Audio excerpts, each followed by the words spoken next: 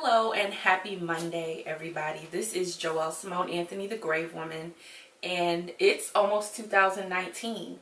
And I'm so excited to kind of start something new with the upcoming new year to share with you all. One of my absolute favorite things to do is to go to the movies or watch movies here at home.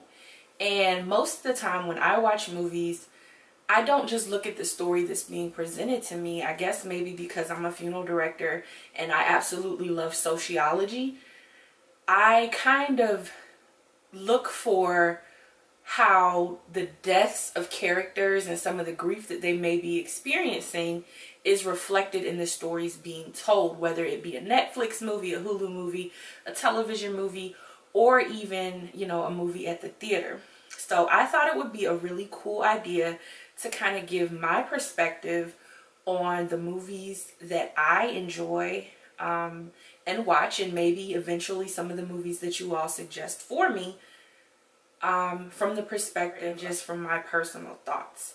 Not necessarily as a funeral director, but just the way I see things. And maybe this segment will help you all recognize some of the grief that is portrayed in films, whether they be mainstream or television.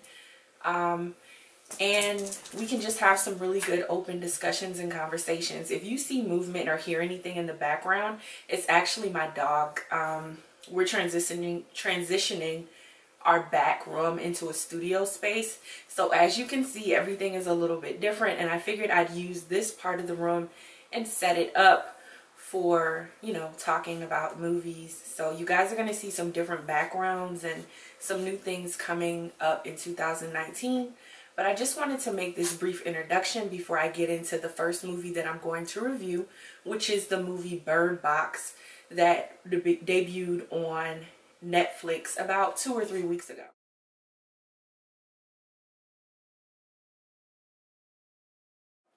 Now, if you haven't heard of Bird Box, you have to be living under a rock, because there's so many funny memes and just things going on online talking about the movie and making fun of some of the scenes in the movie, and I have to admit they are hilarious. But I wanted to have a discussion about some of the grief and the types of suicide that I saw in the movie Bird Box. So without further ado, here we go. Before we get started, I want to go ahead and give a spoiler alert and let you know that I will be discussing very specific aspects of the movie. So if you don't want to ruin your watching experience, if you haven't already seen the movie, I would suggest that you watch the movie and then come back at a later time and watch this video. In order to do that, so that you don't forget, you can just click on the Add to Library tab and click the icon that says Save for Later, and this video, along with any others that you add for my channel, will be listed in your Save for Later, and you can access them at a later time. So as usual, I have tons of notes, so if you see me looking down or away from the camera, it's because I'm reviewing my notes, and that's just that. But we're gonna go ahead and start off with the opening of the movie Bird Box, where Sandra Bullock's character Mallory is having a conversation with the children, who she's named Boy and Girl. Now, immediately when I saw this, I said to myself, you know what, she's trying to disassociate from these children for whatever reason. Because it was the beginning of the movie, we didn't know anything about what was going on and why she had disassociated, but she was trying to distance herself emotionally, which is what dissociation is, or taking away the identity and relatability to the individuals, which happen to be the two children, boy or girl. Basically, she was putting up an emotional barrier that limits the opportunity to fully experience loss. That's what I saw when I saw the opening first few moments of the film. And a lot of times, we as everyday individuals reflect or display a disassociation in our lives after maybe a major loss through the expression of grief, whether it be through someone actually passing away or, whether it's a bad breakup. A lot of times, particularly in loss or through grief or especially a bad breakup, we're afraid to open ourselves up again because we don't want to feel that feeling of loss that we've experienced initially, that's caused us to want to dissociate in the first place. So that was the first thing that I noticed. The second thing that I noticed was that when she was speaking to the children, one of the first things that she said, or one of the main things that she said, was, this is only a place. There's nothing more that we need from it. So that said to me that maybe she didn't have the connection to a home, which is extremely important when you think about grief and when you think about death. Just think about the fact that a home is in a lot of cases is where you create memories with someone. It's where you share experiences and where events happen in life, such as births, weddings, you know, things happen, dinners, meals, things like that. So when she said that, it immediately told me that, okay, she's really dealing with some issues associated with grief and loss and a major shift in her reality. One of the next things that I want to get into, I'm going to fast forward a little bit without telling too much of the story, but in this movie, The Bird Box, we see characters who are affected by something that they call creatures, right? And one of the things that I noticed in the scene where they were at the hospital and then she and her sister got in the car and left was that everything was happening so fast, there was very little time to actually respond. When her sister killed herself in the car, that in combination with everything else that was going on at the time began the process of some really deeply rooted unresolved grief. Now, unresolved grief is just grief that doesn't come to an end. And it really has an effect on us in ways that we may not notice initially, such as disassociation, right? Which we talked about just a few moments ago. So we learn from watching maybe the first 15 minutes of the video that she really didn't have a relationship with any of her parents.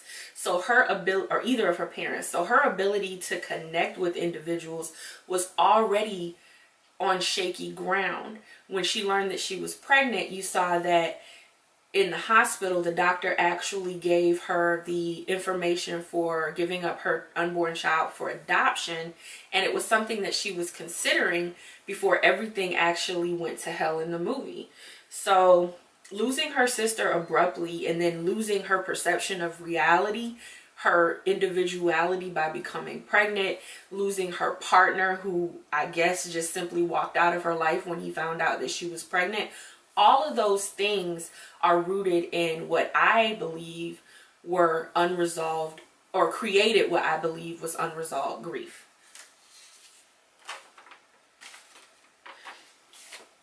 Another thing that I saw in the movie that was very interesting was their expression of triggers. Now, when you're talking about loss and grief, a trigger is something that comes at any given time. You're not necessarily sure what it's going to be initially, but you learn as you go along. Maybe seeing something on television, maybe seeing a certain color, maybe hearing a certain song will take your mind back to a certain place and trigger you to express your grief through emotion.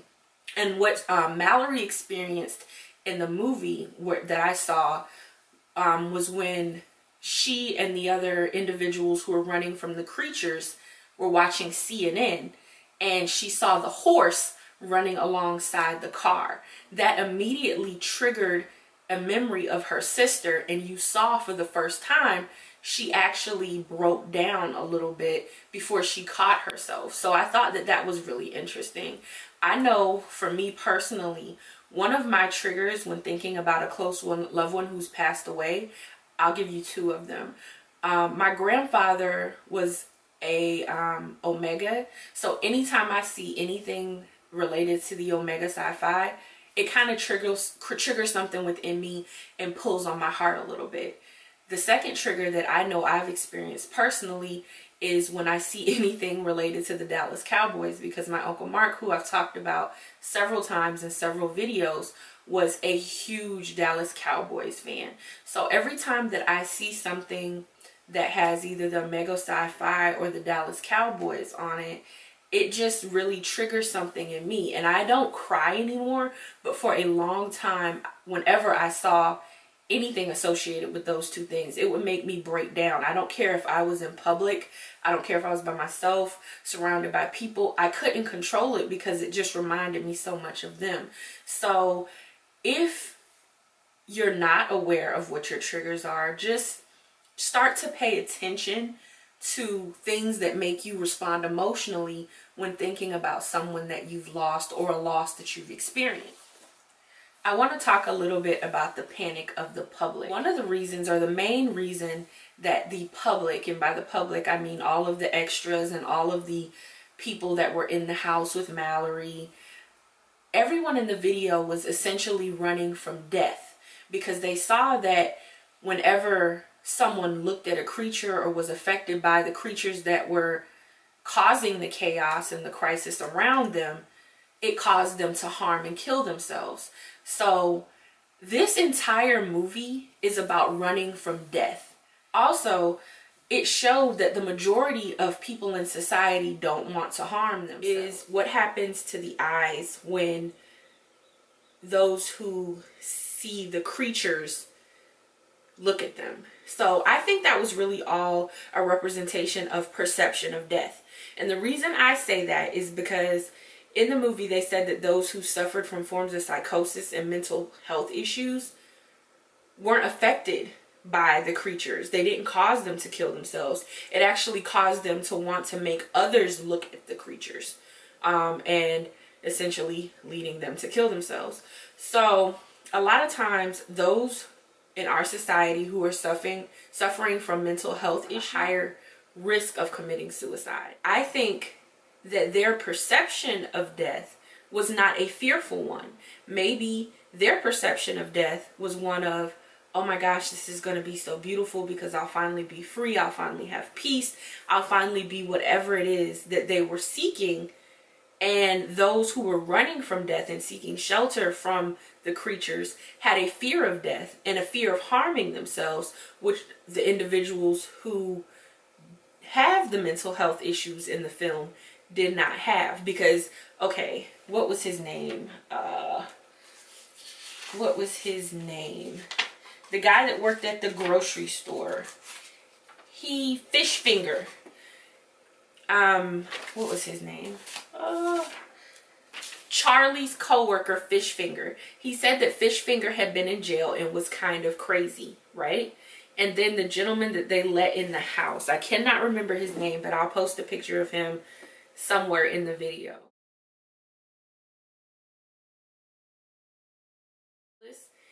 He claimed that he was a psychologist or psychiatrist that escaped a mental health institution, when in reality he was the individual who suffered from mental health issues. And he had drawn the creatures, and he drew them in such a passionate way and so many times, as if he were in love with them, or if they were beautiful, or as if they were beautiful to him. So the fact that the individuals who looked upon the creatures' eyes changed, I think that represented their perception of death changing in the film. So I think that was a very interesting example of how perspective and perception have an effect on the way that we view death. It also showed that in seeking shelter from what was coming, connections were formed in trying to escape death. Not necessarily connecting with individuals that you would normally connect with, but people made connections that would never happen. There was a scene where two of the characters, the drug addict that was portrayed and the cop trainee that was portrayed, when they first met and the guy was kind of coming on to her, she said blatantly, not a chance in hell. But a few minutes later, Mallory walked in on them making love in the laundry room. So it showed me the connection that death has the power to encourage between those who are experiencing loss. And if you think about it, a lot of times when we are experiencing a loss, whether it be through death or any other experience, one of the things that we do is humans a lot of time is reach out to others for comfort. So I thought that was a very interesting portrayal in the movie. So I'm gonna go ahead now and jump into the characters that were in the house, and I'm not gonna go into all of the characters, but there were certain things about certain characters that did point out, so I want to go ahead and explore those. The first character that I want to talk about is Douglas. So Douglas was the gentleman in the movie whose wife actually saved Mallory's life. And she died saving Mallory, which was very honorable and selfless of her. But her husband Douglas was the complete opposite. And he actually said it in his talk with Mallory when they were alone in the kitchen. But Douglas was portrayed as the pessimist in the film. He also talked a lot about grief in his life through losing his wives beforehand, not really having connections with people around him because of his personality. And that, in combination with his personality and his drinking problem, to me represented his fear of being alone. When his wife died, saving Mallory's life, he lost the one person in the world that understood him. So he was very angry. He was very angry, and he took it out on just about everybody that came into the house. But what was interesting about Douglas, even though he was portrayed as being so selfish and so hateful and such a bad personality, he actually ended up sacrificing his life to save Mallory and Tom. So Douglas was a very interesting character to me, and to me he represented the stage of anger as it relates to grief. Two manners of death expressed in this movie. The first one is homicide. And the homicides are imposed by those who are not affected by looking at the creatures upon those who are running from looking at the creatures. The second manner of death expressed in the movie is suicide. As a reference, I just want to go ahead and explain that according to David Emil Durkheim, I don't know if I'm pronouncing that correctly, there are 4 types of suicide. Now, Durkheim is a French sociologist who has categorized suicide into the following categories. The first being egotistic, the second being altruistic, the third being anomic, and the fourth being fatalistic. The type of suicide that was reflected in the movie Bird Box is considered to be altruistic suicide. And altruistic suicide, according to opencollege.com, is when social group involvement is too high, expectation from a group is being met at a very high level, such as sacrifice for a cult or religion. Another example would be a martyr or a suicide bomber. Now, the reason I put the suicides reflected in Bird Box into the category of altruistic is because had these individuals, and the individuals I'm referring to are Tom, Greg, and Charlie in the movie, had they not been in the social situations that they were in and trying to protect and preserve the lives of those who they were with, they would not have been suicidal that we know of based on the storyline. So they basically sacrificed themselves in order to save the group.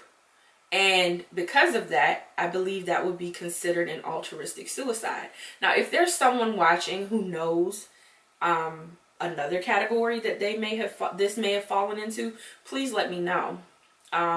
Again, this is my perspective, what I saw in the movie, and that's just that. So I want to talk a little bit more about Tom. Tom is Mallory's love interest in the film. And Tom really represented the stage of grief where he's kind of accepted everything that's going on. He knows that there really isn't much to do that he can do to change what's going on.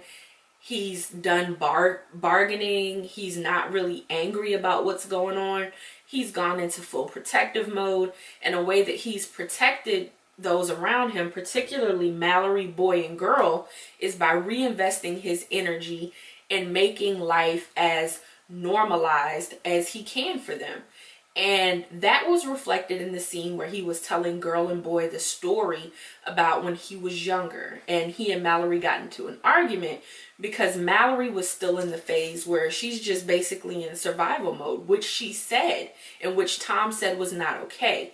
He blatantly told her, you know, these kids deserve a life. Surviving and just making sure that they don't die is not a life. And if you think about a time in your life where you may have been experiencing grief and a loss, that's what it is. You're in survival mode.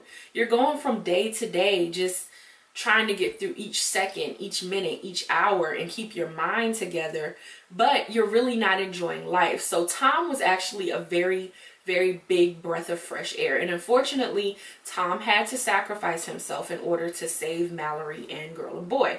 But I think Tom's perception of the death that was going on around him was strongly influenced by what I believe he expressed as his time in the military.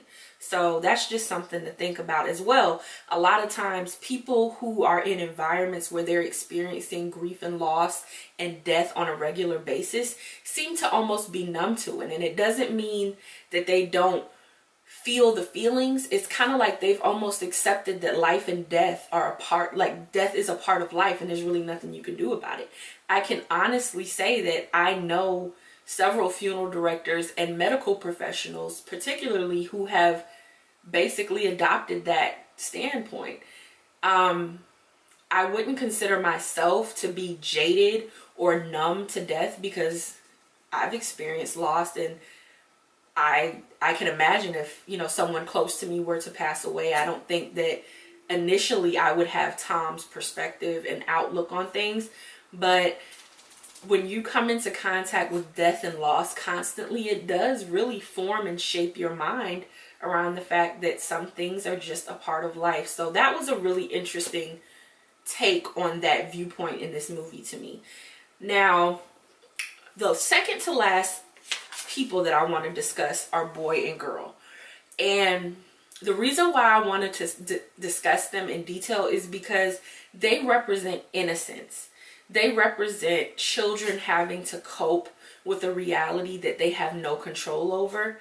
And they also have no real external connections other than the reality that was created for them by this situation. Both Boy and Girl were born basically at the same time in all of this chaos and in all of this madness. And thank God for Mallory, who decided to take on the responsibility for caring for them. But in doing that and in keeping them safe, they lost really what a childhood is.